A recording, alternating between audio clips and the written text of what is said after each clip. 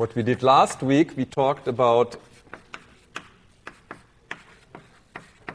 key establishment. We introduced a little bit of terminology, but then the focus was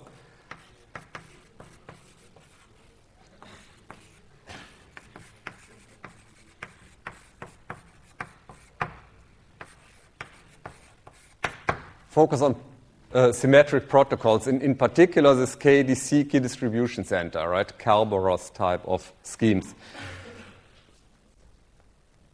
To some extent, what we are going to do today is for practice, in particular, if you're not dealing with cryptography later in life, but if you deal with internet type of stuff, the most important lecture of the whole 2 semesters, because we're probably going to introduce the main topic where people in IT professionals interact with cryptography, namely certificates. At the end of in 90 minutes or so, we will talk about certificates, and that is the one thing you interact with, even if you don't do security in a job, but if you become system administrator or whatever, or hardware engineer, at some point, certificate is not being recognized by your web browser, and that's what we're going to do today. So today's topics are a little bit of intro to asymmetric key establishment. This is brief and painless. MIMT, which stands for man in the middle attack, which is the most important part of today. That's we have to be awake. This is super important. It's not very difficult, super important. Get ready to wake up in 20 minutes. And then, as I said before, we're going to talk about certificates. So what's going to happen today, in a nutshell, in 30 seconds, I'm going to show you an extremely powerful, extremely universal attack, works against all public key schemes. It's not complicated. We have to repair that situation, right? We have to find a countermeasure. These are certificates. This is what's going to happen today, next 80 minutes.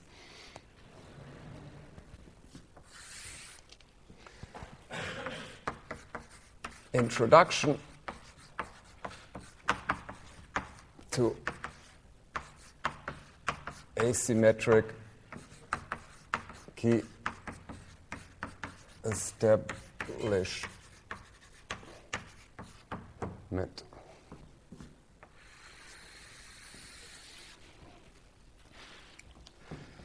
So the goal is, we have Alice and Bob, and we're going to have a lot of Alice and Bobs today in this lecture. We have the unsecured channel. There's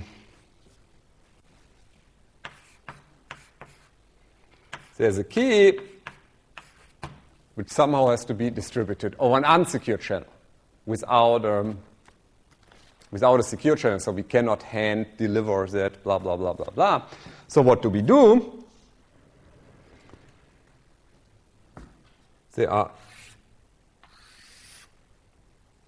two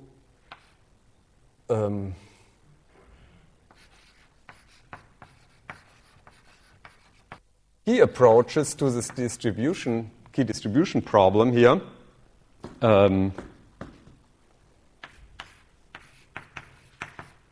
First, key agreement, e.g.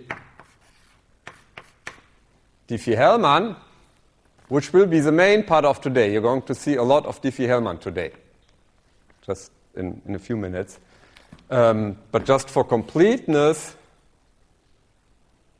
there's a second approach, which we briefly mentioned, and I just want to bring that up again so that you are aware of that, which is called key transport, which we might or might have not introduced when we talked about introduction to public key cryptography, or maybe Diffie-Hellman, which is to some extent a simpler approach, or maybe, I don't know, more natural.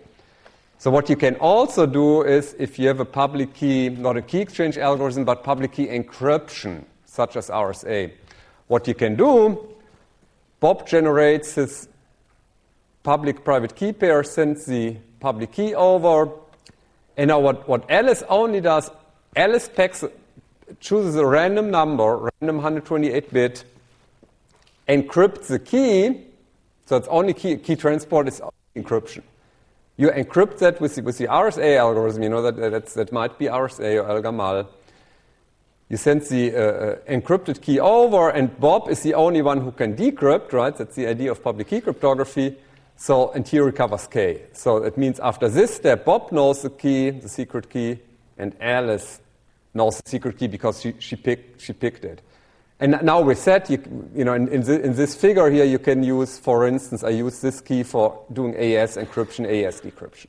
Okay, this key transport is, again, to some extent, it's an easier scheme than Diffie-Hellman key exchange. Okay, but what we're going to do today is we look at what we're going to do today, we look at problems that all public key schemes have, and not only key agreement, by the way, it's also digital signatures have that problem, and whatever else you can do with public key cryptography. So, but we do that by example of Diffie-Hellman. Okay, but the general approach is to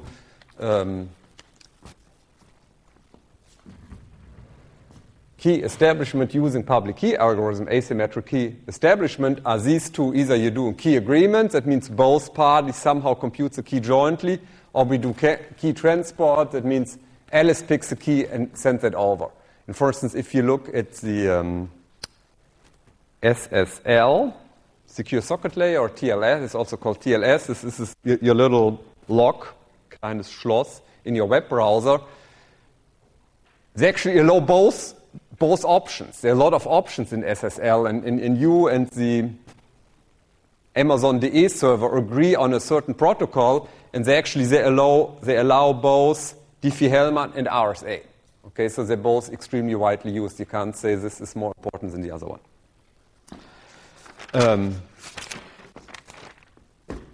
So what we're now going to do, if you're not very smart, if you're not very interested in the stuff we're doing here, and you didn't read ahead, and you don't, interested in security issues in general, your view on the world of cryptography should be key distribution, not a problem.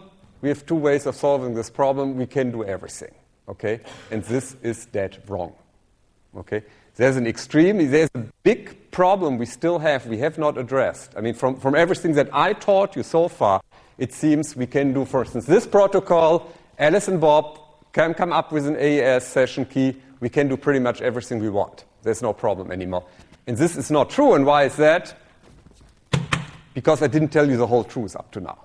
Okay, and I'm always debating, should I introduce this attack earlier? And there are good reasons to do that, and there are good reasons not to do that, right? And I'm not introducing earlier. I'm introducing that, today. Second to last lecture of how many? Of 28 lectures. Okay, and again, there are good arguments to do that earlier, but I prefer to do that at this moment in time. So this is what we're going to do. So after today, in about 1 hour, your whole Weltbild, your whole view of the universe should collapse, right? In 20 minutes, you think, oh God, what did Professor Parr do with us? Okay, and this is happening now here. So I'm telling you the whole truth. So we're done, make a check mark on number 1. We're already at chapter number 2.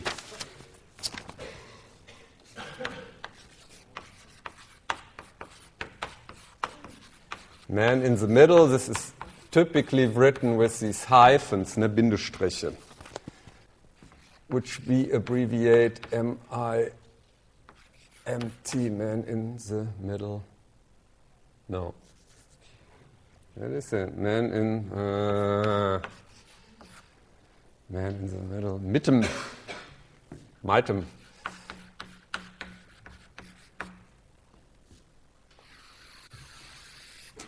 Oh yeah, by the way, there is, when we did multiple encryption with block ciphers, double encryption with DES, for instance, we talked about meat in the middle attack, which sounds pretty close to man in the middle attack.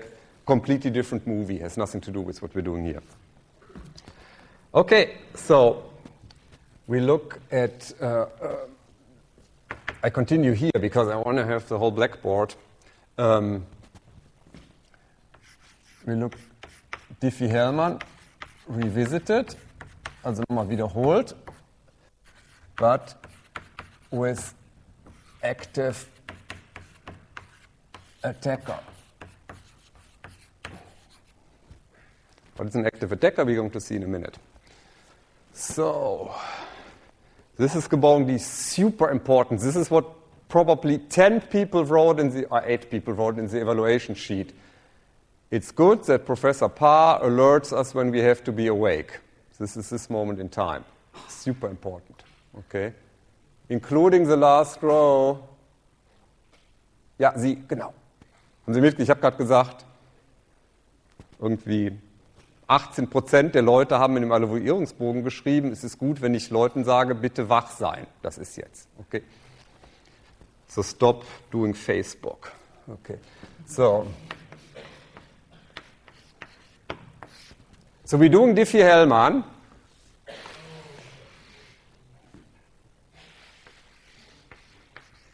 You see, I'm using more space because we're putting Oscar in the middle later on. Okay, first we look at Diffie-Hellman without Oscar. We have a private key A. We have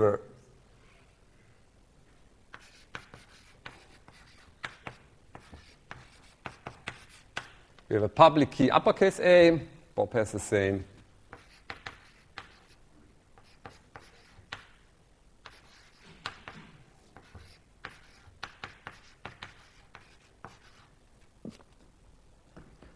What do they do? How does Diffie-Hellman work? Alice sends uppercase A over. Did you notice that the error only goes up to here? Do the same. It's not going up to here. Okay? Oscar is going to do bad things in a minute.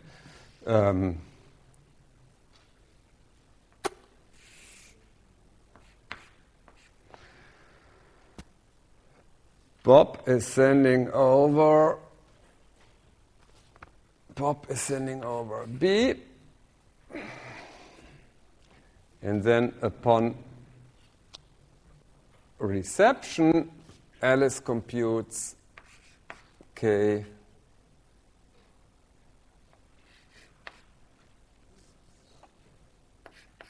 Let's call that KAB, which is,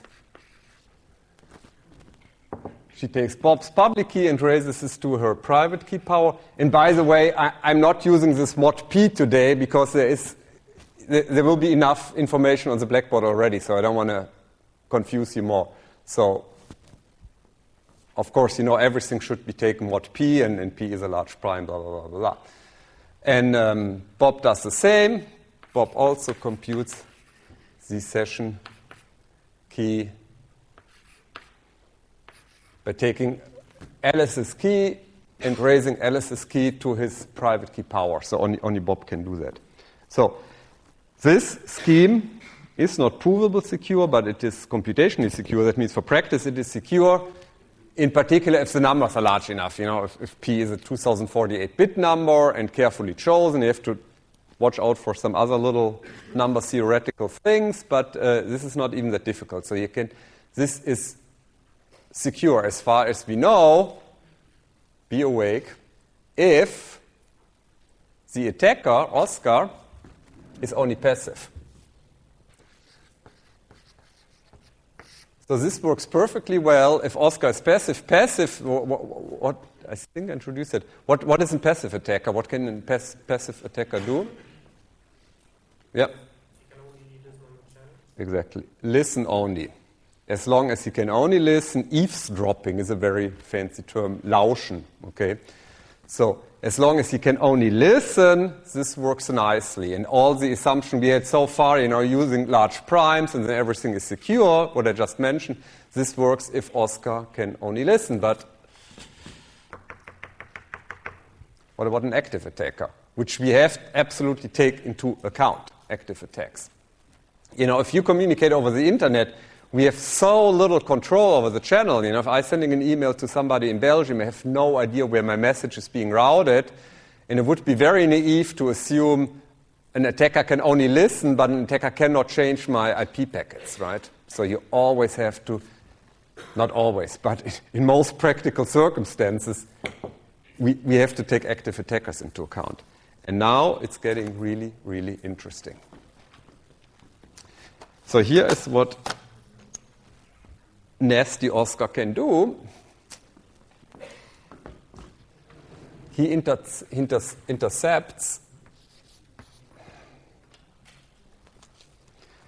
And what Oscar does, he generates his own public key. How does he do that? Well, he does kind of similar what Alice does, just with, I call that O, lowercase o, right? Kleines o is Oscar's private key, and let's call that O1, because we're going to have two of those. And Oscar is very sneaky. He doesn't call that, here's what we're not doing, don't copy. Call that, this is Oscar's public key. He doesn't do that, right? He essentially calls this A, right? He says, hey, I'm Alice's key. Because this is A, we call it A tilde here. A snake. And what he forwards to Bob is A tilde. He does this, it's a symmetric setup, Diffie-Hellman, so he has to do that on the other side as well. That means he intercepts Bob's key, that's going through the internet router. He picks a different O, different private key, and he calls this B tilde, and B tilde is forwarded to Alice.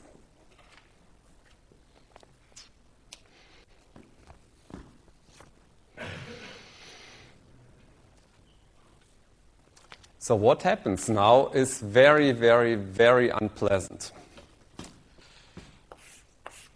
One thing that's not happening is Alice is not computing KAB anymore. What does Alice do? The problem is Alice doesn't see the tilde, right? Alice thinks this is B, right? B is only, these are 2048 innocent bits. It doesn't smell like Bob's perfume or something, right? What I'm trying to say, you get bits here which say, hey, I'm coming from Bob. Alice has no way of knowing whether they're really from Bob, so she assumes they are probably Bob's. So what she does, of course, she's following the protocol. She takes B tilde, raises it to her 8th power. But now what is this B? B, this is alpha raised to Alice, to Oscar's private key, so this, she computes O2. So she does compute a Diffie-Hellman key, there's no question about that. So this is a Diffie-Hellman protocol, there's something fishy about it, but it's still Diffie-Hellman from the mathematics. But what would be a better name for this, before we call it KAB, key between Alice and Bob, what would be a better name at this point here? Loud? Which letter should I use here? Oh, we have another 60 minutes. What? Any ideas? Alice, right? And who is the other person? Yeah, absolutely. So this is a session key between Alice and Oscar, except Alice is a little bit naive. She thinks this is KAB. She doesn't know that there's an O here, right? She doesn't know that this is the key that she computed with Oscar. And of course, the unpleasant thing is Oscar can compute the same session key. Oscar can compute KAO. How does he do that? He takes A and raises it to the O1 power. So what happened here is Alice and Oscar did the nice little private Diffie-Hellman key exchange. There's nothing wrong with that, except Oscar, of course, knows that he is talking to Alice. Alice does not know that she's talking to Oscar. Alice still thinks this is the key she shares with Bob. Aber muss das nicht nach also Hoch 2 genommen werden? Ich habe irgendwas falsch. I did something wrong here. Right. Yeah. This is correct.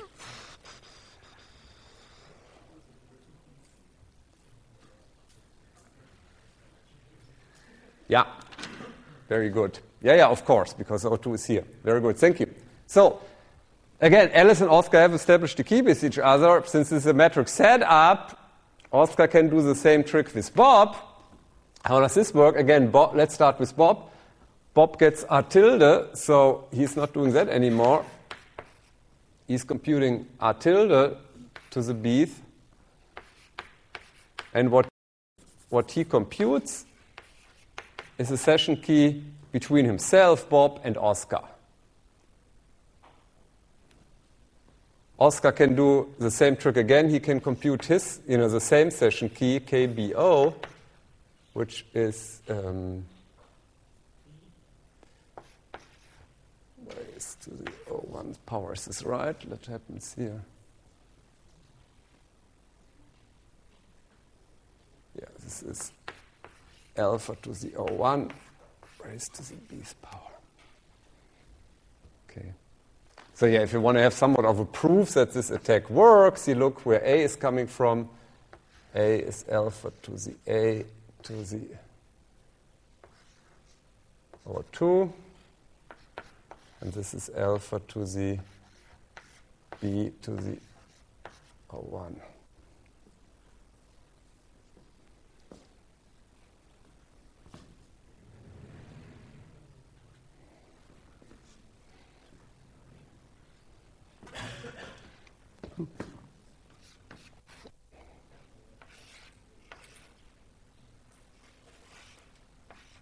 Oscar shares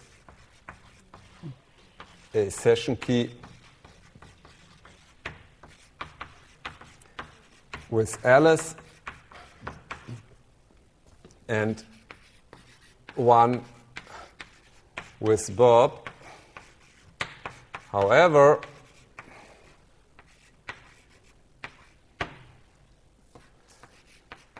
Alice and Bob still think they are talking to each other. And now this is exactly what I told you before, but because this is so important, I want to write that down. Still think they are talking to each other.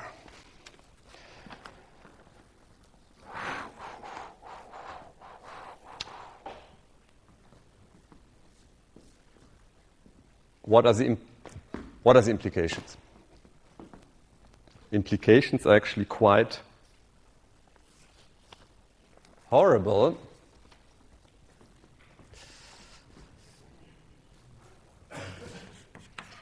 Oscar has now full control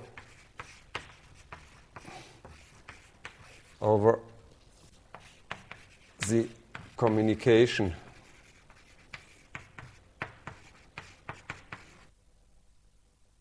Alice and Bob.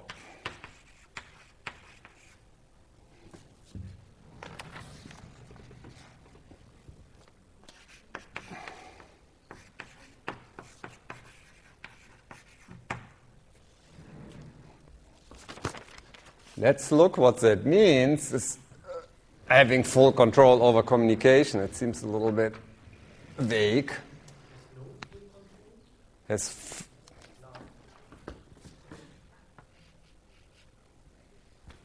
Sehr gut. Danke. So what does this mean? And I did that in the past. Sometimes I did that in this drawing, and this becomes very messy, very unordentlich. So let's look now what happens. I mean, this was only key exchange. Nothing has happened so far. No real damage. The real damage starts, of course, if Alice and Bob start to exchanging messages.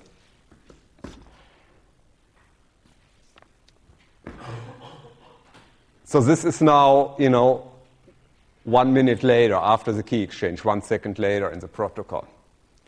So let's say Alice wants to encrypt. I mean, there are all kinds of things they want to do maybe with their session keys, and maybe the most straightforward, the most best demonstration of this attack is if you do plain old encryption. So you have your secret email.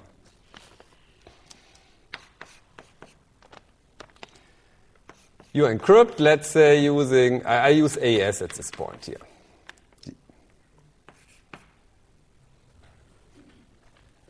You can just use this little E symbol, the E letter, which you normally use, but I think it's maybe more extreme. This is AES 256. Super secure, NSA approved, cannot be broken, blah, blah, blah, blah, blah. Which key does Alice use? Well, obviously the key she just computed. K index Alice Oscar. Again, and I cannot overstress that Alice thinks this is KAB, right? She sends Y over. And what Oscar has to do, he has to be very alert, aufmerksam. If Y would arrive here, decryption wouldn't work, right? Oscar would try to decrypt using KBO, and decryption wouldn't work, right? And if Y has a checksum, if that is a whatever, if that's an email, if Oscar would do this here, don't copy. With KBO, and that's the only key he has, obviously, this is not X anymore, right? So that it's not an email, so it doesn't work. Yeah, but still, Oscar knows Bob is going to do that, right? If the message arrives, we're in trouble here. So Oscar has to do something. One thing that what he's probably going to do here is that he is definitely, he can decrypt, and which is the first problem that we have. So he can decrypt Y using the session key that he shares with Alice. So this becomes KAO and recovers X.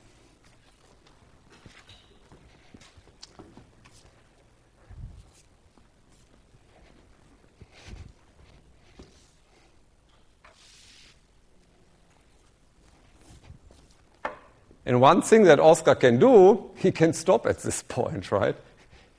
He simply doesn't forward this message. Like, think about military context, some kind of command that never arrived. Bob might not be waiting for a message. Oscar can read that. So this is one thing. The other thing he can do, he can forward that. But what does he have to do so that he forwards the message so that Bob can still decrypt that, ja? Genau, man muss das nochmal verschlüsseln mit diesem Schlüssel hier. Exactly. So he re-encrypts the message. So this option 1 is stopping, Now comes option 2 is he encrypts X, but with a different key. And of course, we are not allowed to call that Y here. You know why? Because this Y, this ciphertext, and this ciphertext are different, right? They're different bit patterns. So let's call that, what did I call that? I think Y prime. Okay, so this becomes a different beast. And now he forwards Y prime to Bob. What does Bob do? Well, Bob, again, Bob is still thinking, I'm talking to Alice, so he's following kind of what follows from the, what's implicit in the Diffie-Hellman protocol. He decrypts using his session key. So he computes X is the AES decryption of Y prime using KBO.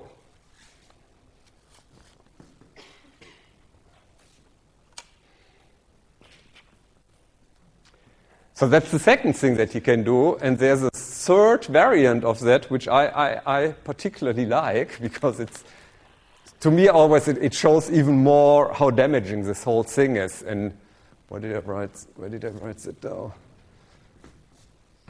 Talked about full control over the channel. So far we had kind of two things that we could do. Either interrupt, which is not that difficult actually, interrupting, if you can interrupt the communication, he doesn't even have to do this man in the middle, he just stops forwarding that. This is kind of getting more interesting, right? He re-encrypts, but really full control over the channel can also mean the following. Let's say this is a transfer, right? And X is the message, this is a bank, Bob is a bank. This is Alice, right? She does e-banking, and Alice says, please transfer 10 euros into Oscar's account. Of course, it's very interesting for Oscar to change the 10 to 10,000 euros. Everybody with me? How's that real world? Yeah. So he can do this, right? He changes this electronic transfer, this Überweisung, he changes, flips a few bits. And what happens, this becomes a real Y prime here, and of course the bank gets this faked Überweisung, right? The falsified Überweisung, transfer. It's a problem, right, what we have here.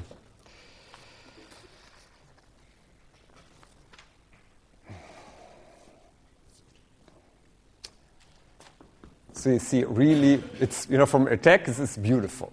Okay, now comes the,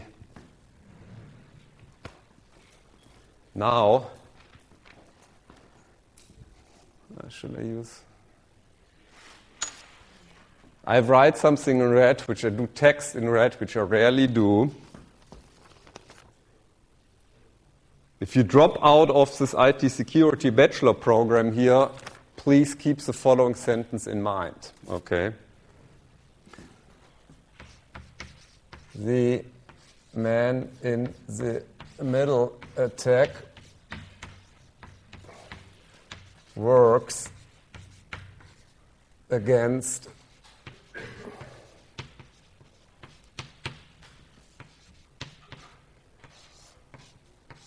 all public key schemes.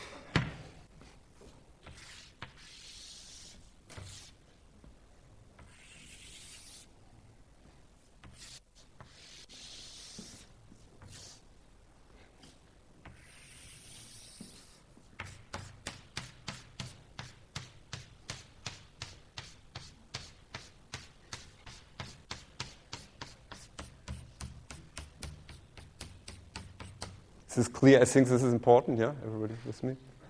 Do you have this yellow highlighter with this toxic ink in it? Use that at this point, right? Or hang it over your bed, right? So this is life lesson. This is super dangerous, this stuff here.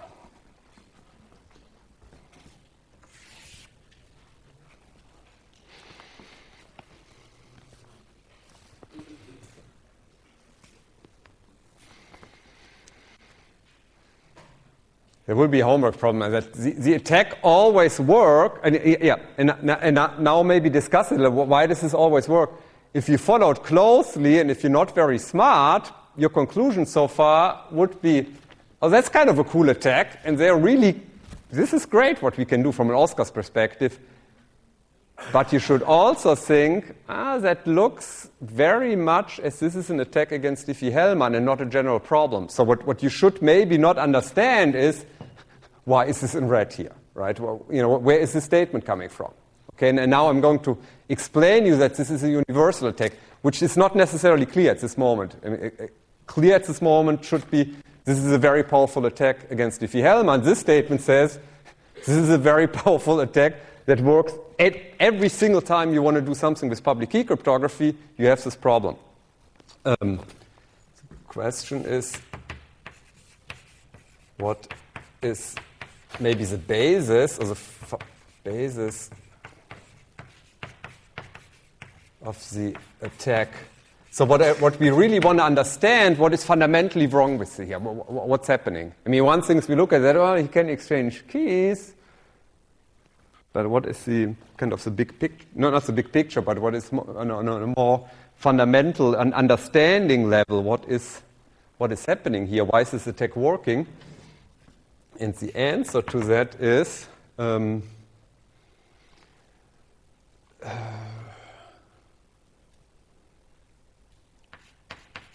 the public keys are not authenticated.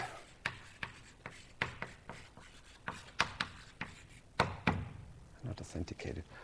What do we mean by authenticated?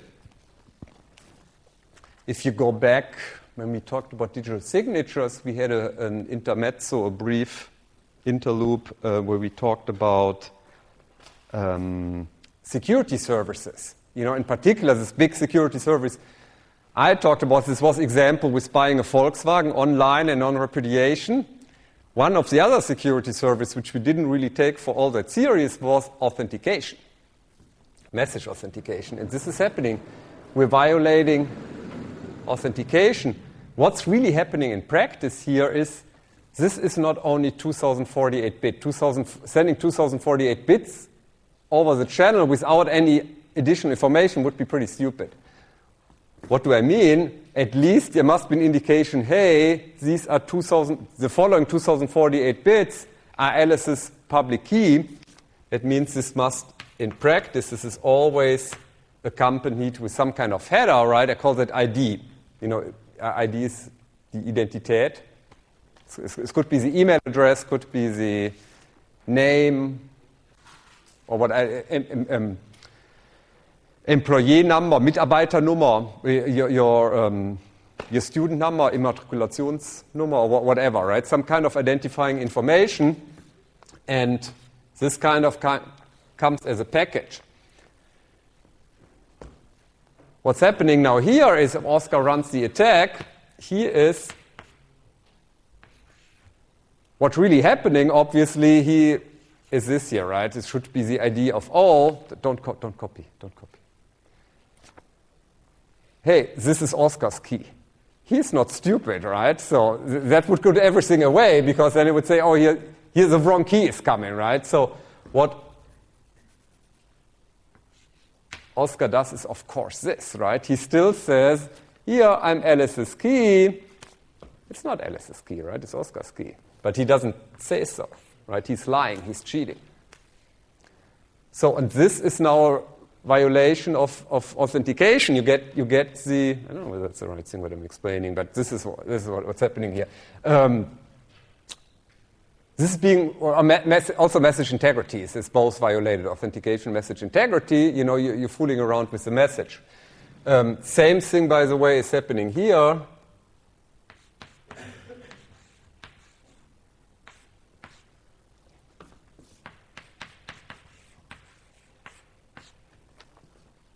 So, and what we have to do here, we have to protect against this attack.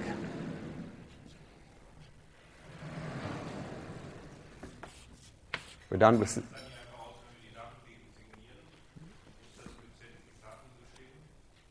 Okay, so it's a very good question. He said, why don't we sign the message? Because exactly, signature protects against this kind of attack, right? This is coming from. The problem is, if you use standard digital signatures, you can again run this attack.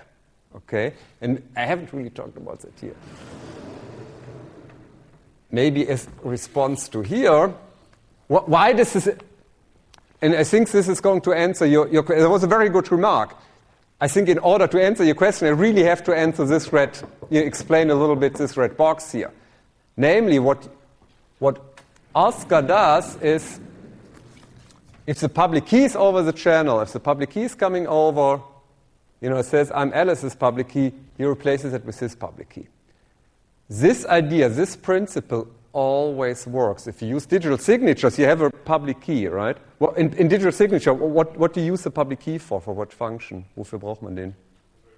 Verification, exactly. So what you do, if the public key is being sent over, again, you replace the verification key, right? And Oscar puts in his verification key, and then he can do this thing. So every time Oscar can replace the public key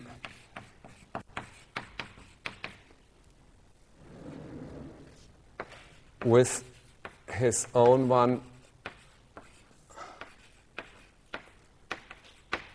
in every asymmetric protocol.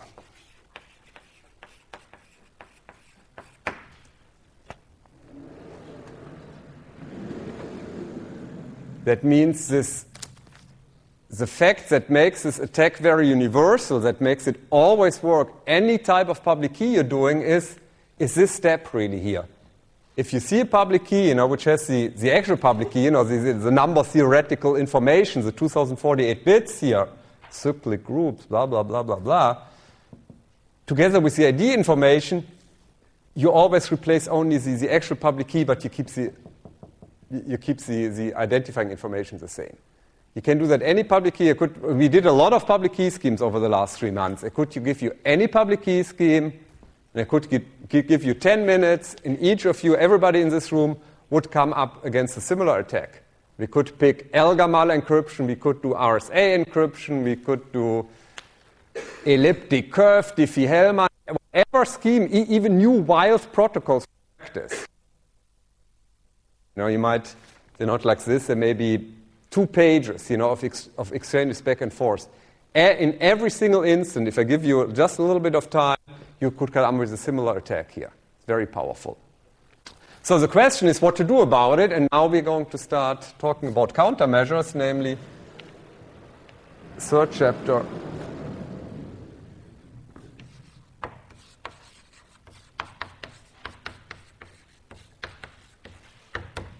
Certificates.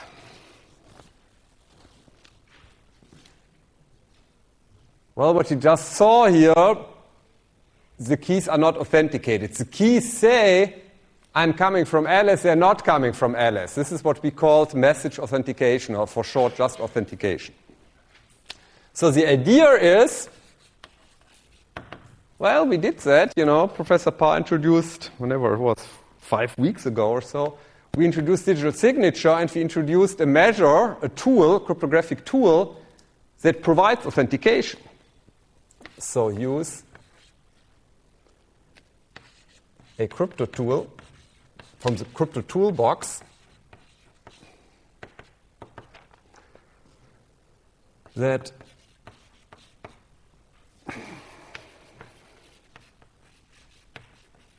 provides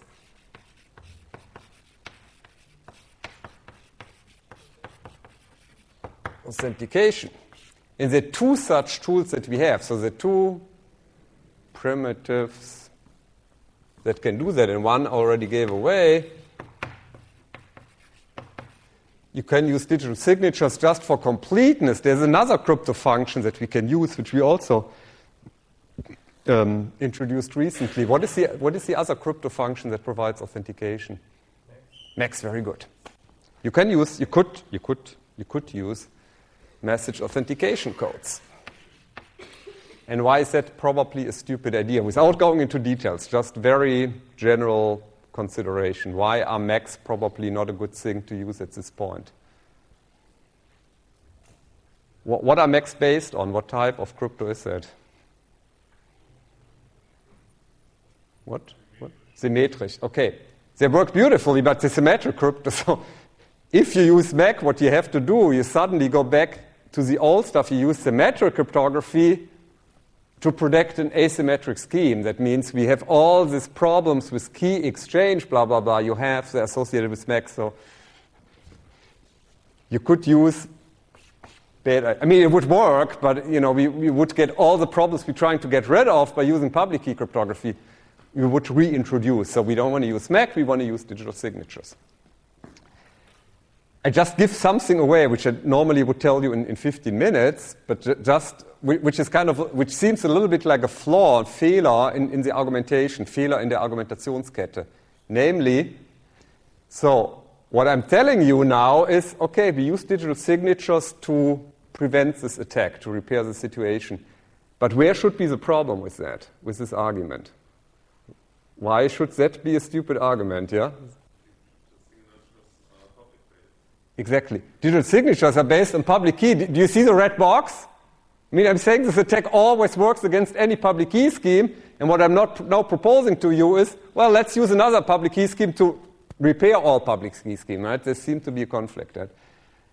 But we get a way out of that. Okay, this is to some extent valid, but not really, and you will see why towards the end of the lecture. And just to warn you, or maybe not so much to warn you, but people who really paid a lot of attention, they should see the conflict, and we will see in practice you can resolve the problem. You can resolve the conflict.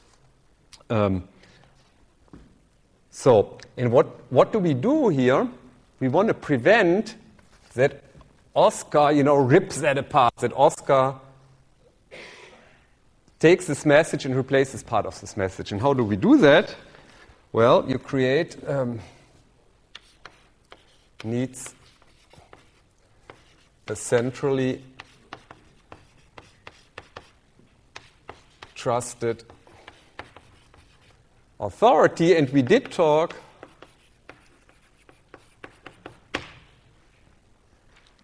about trusted authorities when we talked about symmetric schemes, and one example was the KDC, key distribution center, in the case of symmetric-based cryptography. And for whatever reason, we use a different name here. We call this a certifying, is that correct? Certifying authority or CA. This is a very common expression. If you Google, actually I did, when I prepared the lecture notes, I Googled a little bit in Wikipedia, a little bit with that. You get like 1 million hits if you Google for certifying authority or CA. So what's the idea here? Now every user, and now we change terminology, but it's really, this is one thing why I like this lecture. If you look at this whole literature that deals with CA certifying authorities, root certificates, chains of trust, blah, blah, blah, blah, blah, there are books written, 380 pages books, it all boils down to this very simple thing here. So what you're doing, what a certificate really is, a certificate is only a public key. If you get this warning in your web browser, certificate not valid and stuff, what this really means is it's not a valid public key that we really know, that we can check. The idea is very, very simple.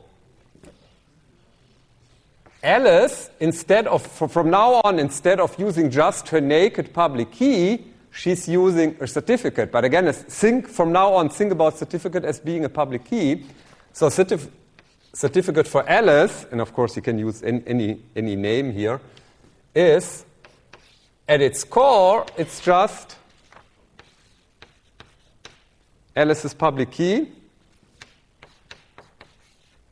together with the ID of Alice. So exactly what we have at this point here. It's just this here.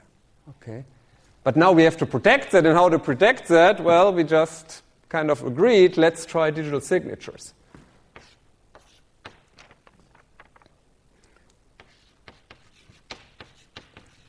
A signature needs, obviously, a private key, right? To yeah, for computing is, or this is K public of Alice.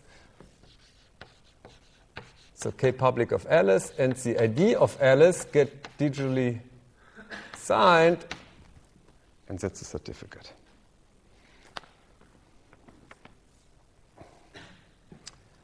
The question is who computes it, who does this, who is allowed to compute this digital signature. This is K private, for people who like indices, comma CA.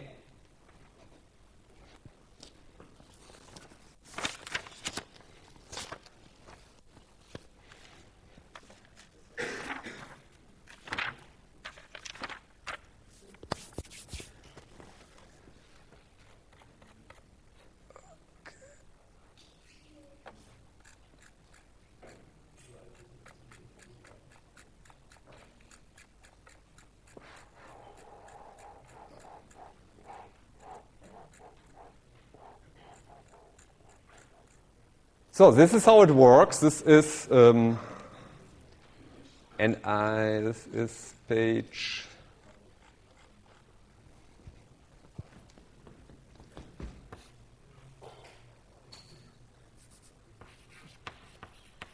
generating of certificates.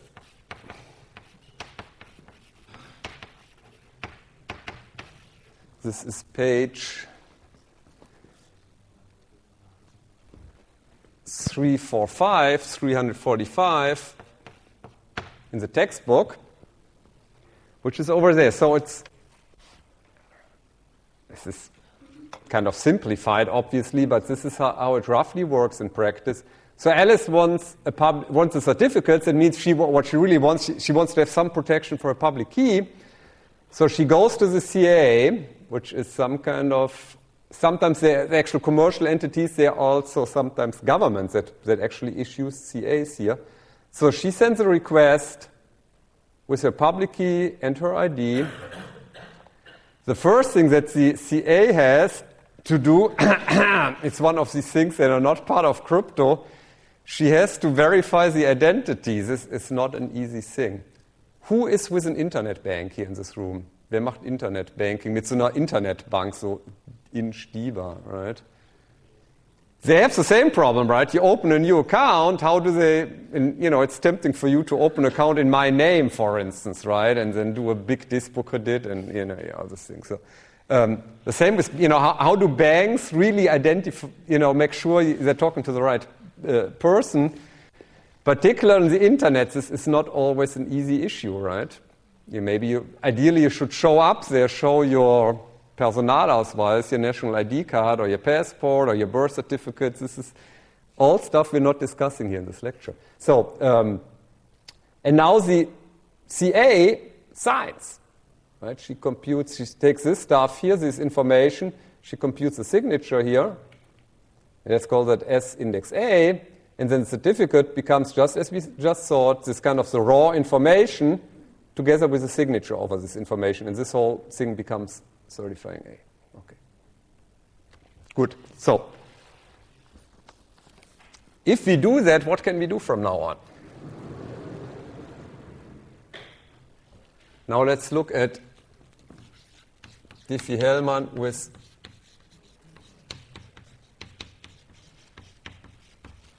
certificates. We have Alice, we have Bob, and we have Oscar.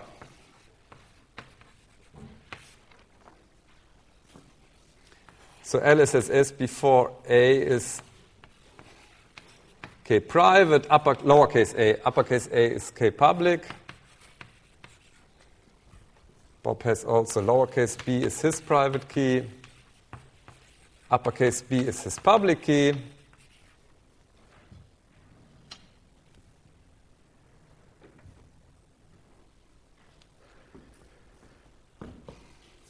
Alice sends now, this is the whole idea, she's not sending over just her private key or her ID information. She's sending over a certificate.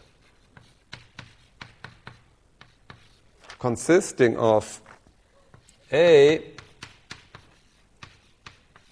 ID of A, and now we use this term SR here, S lowercase a, which is a signature. Bob does the same.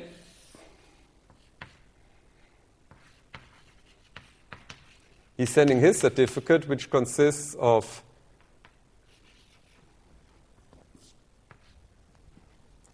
his public key, his ID information, maybe his email address, together with S index B, means the signature over that information.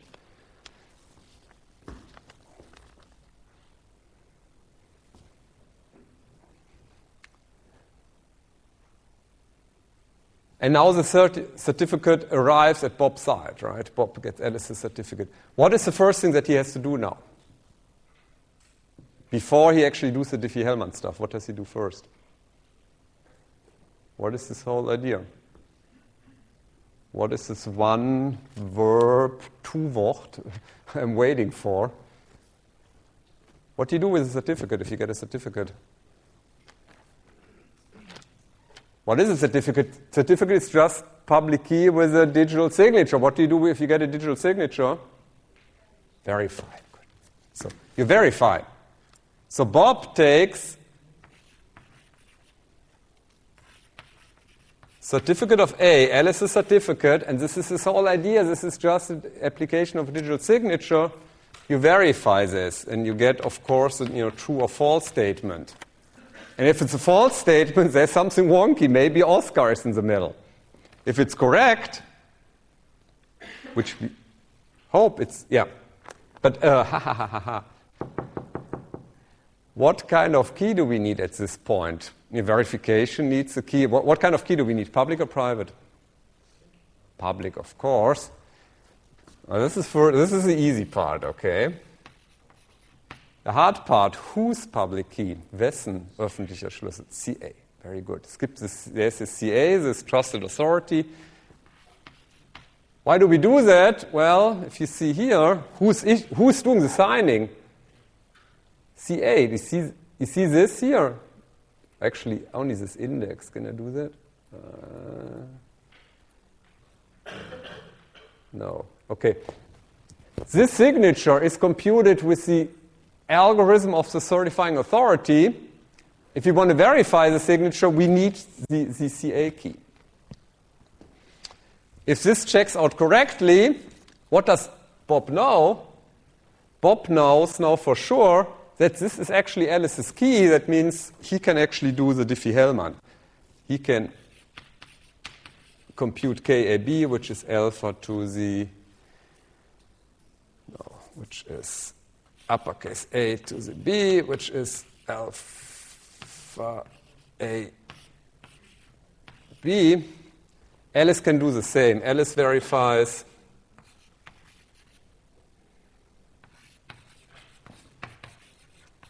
Bob's certificate using also the public key of the certifying authority of the CA. If this turns out to be correct,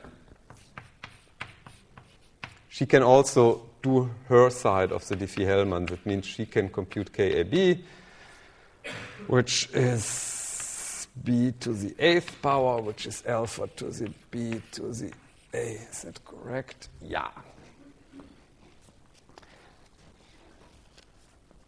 Okay, there are two things I want to discuss at this point.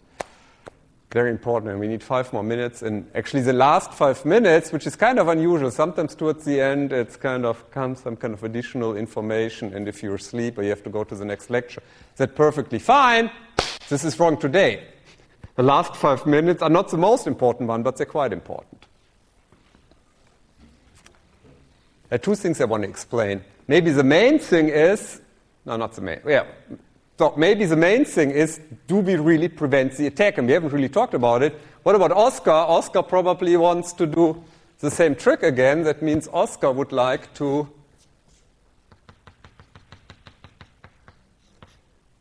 to do the following. Oscar would like to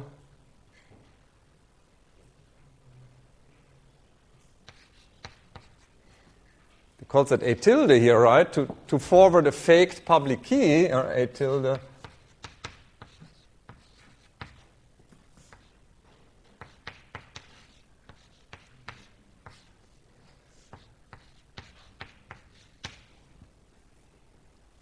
And of course, he can do, right? If he has channel control over the channel, he can do that.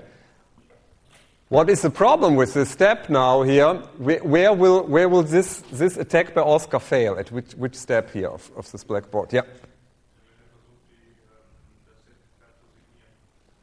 No, there's no. He doesn't need to. He doesn't need to sign anything here.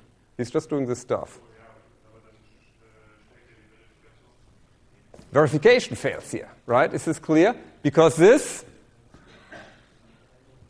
what CA has signed, the signature is over Alice's public key here at this point, right?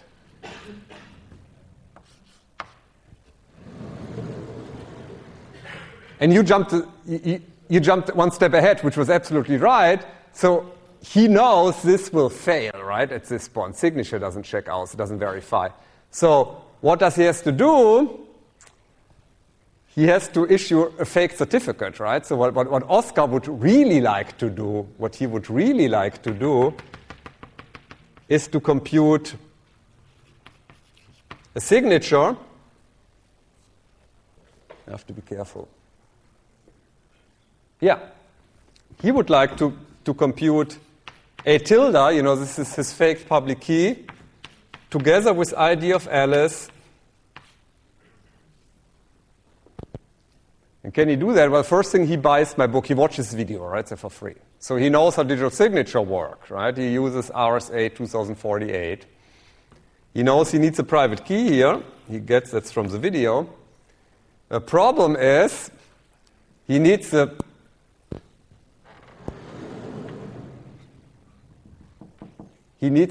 private key that belongs to the CA, which he hopefully does not have, right? You can imagine these, yeah? Couldn't Oscar sign it with his own false CA key? Like K private CA / Oscar, something like this. And then interrupt the verification. Sehr gut. Yeah. Right. His false Right. Yeah. So now this is number 2. Very, very good. So first of all, I'll come back to that in 60 seconds. Okay. First, stay here. He cannot do that. He doesn't have the CA key. Have you heard this term like root certificate or root key? This is this here. If you are an attacker, if you get this key from like VeriSign, this is one of the big companies that makes money with selling certificates. If you get this CA key, this, and the root key is just an RSA or elliptic curve or a discrete logarithm key. If you get this key, hell is loose, right? Die Hölle ist los. Because you can start issuing fake certificates. This would be really bad. Or Microsoft root key, super difficult. It would be tremendous consequences. And it's actually quite interesting to see how people protect their CA key. There are companies, and this I'm not kidding. This sounds like a wild story. There are people in Switzerland. One thing that distinguishes Switzerland from most other countries, a lot of big mountains. Yeah? And during the Cold War, they actually dug bunker in the mountains. There are people renting out these atombombensichere bunker places in the Alps to have super secure servers here where the CAs are in. A lot of physical security and stuff. They're super, super sensitive. Why? If you can do that, the whole system collapses. And like internet-wide, you can start issuing false certificates. You don't want to do that. So this is the first thing I wanted to say. So the attack here doesn't work. But now the kommilitone, he jumped one step ahead. Very smart idea. He said, okay, he's coming up with his own CA key, right? So he just takes any kind of signing key, any kind of RSA key here. And of course, this would fail here at this point. But now and that was his really, really good idea, what I kind of omitted here, was ich Ihnen nicht gesagt habe. What you need at this point, of course, somewhere there must be the CA, and the CA has to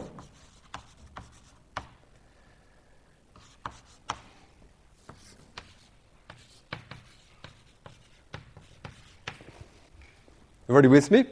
This is, again, CA is just essentially a public key service, a public key algorithm is active. And now the idea is, use this red box over there. This is just a public key algorithm. Why don't we do a man-in-the-middle attack? And where do we have to do that? At this point, right? If you run a man-in-the-middle attack at this point, you can exactly do your attack. And this is kind of what I said in the beginning when I started this certificate stuff 30 minutes ago or 20 minutes ago. I said there seemed to be some kind of missing link in this argument because I'm using public key to protect public key, but then I have this universal attack that always works. And this is exactly the point. You paid very, very good attention here. In theory, Oscar can run the attack here, absolutely. And if he interferes here, if he interferes and he sends this to Bob, he can issue his fake certificate, the whole thing collapses. And now is the question, this is a real-world question. It has nothing to do with this protocol. This is now step outside the blackboard, step outside the course, think about the real world. Why is this in difficult practice? What can the CA, what can we as human mankind, the menschheit, what can we do so that this attack becomes pretty difficult? Yeah. We synchronize the CA because it's a static key, right? So it might always be synchronized before we communicate. Yeah, that's the question. We can synchronize that, and I don't think they're doing that anymore, but they were in the, and they're similar to this. He said synchronize, essentially checks that, right? There's what the New York Times, which is a big major newspaper in the US, what they did in their Sunday edition, the Sonntagsausgabe, what they did during the 1990s, I don't know whether they still did that, they printed a big public key in the New York Times Sunday editions. So you could, if you wanted, you can, hand check the hex symbols and look whether you really had the original one or the faked one. So this is one way of doing that, right? Yeah. This is one thing. But it's even better. Here's kind of the solution to the problem. How often do you have to exchange this public key here, the green one? In an ideal world, only once, right? And here's what's happening. Is anybody using Microsoft Windows? Yeah, okay. So if you have Microsoft, if you have an original Microsoft Windows product or Thunderbird web browser, if you get this stuff, the web browsers have these keys pre-installed, okay? And so what it boils down to, of course, you need an authenticated link. You must make sure this transmission happens correctly, but only once at setup time. And if you buy an original Microsoft product, unless somebody fiddled around, put another key in the CD that you're using to installing that stuff.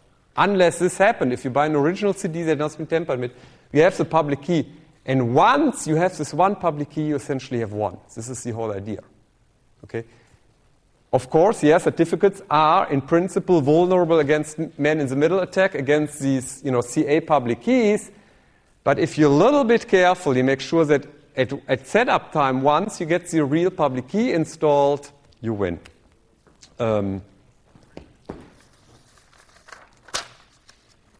I stop at this point. We could probably, and I'm only half exaggerating, we could probably spend a whole semester now talking about the real world implication, maybe 7 weeks, maybe half a semester. But we stop at this point and let's do the homework and then let's see what's happening next week. Okay? Thank you very much.